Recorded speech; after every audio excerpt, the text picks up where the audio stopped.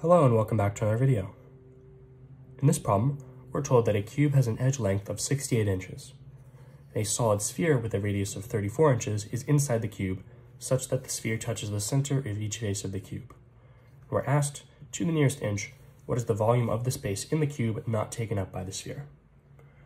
So if we're looking for the space in the cube not taken up by the sphere, we do the volume of the sphere, the volume of the cube minus the volume of the sphere, right? Since this is just going to give you everything that's left in the cube that's not contained within the sphere. How do you find the volume of the cube? It's an edge length cubed. How do you find the volume of the sphere? It's 4/3 pi times the radius cubed.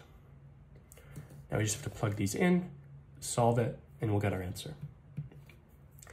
The edge length is 68. Therefore, the volume of the cube is 68 cubed minus 4/3 pi. The radius of the sphere is 34 inches, 34 cubed. 68 cubed is 314,432, and 4/3 pi times 34 cubed is roughly 164,636.2. Roughly. Doesn't have to be exact because we're rounding to the nearest cubic inch. So you just have to do one decimal past that for rounding purposes. When you subtract these, you get 147,795.8.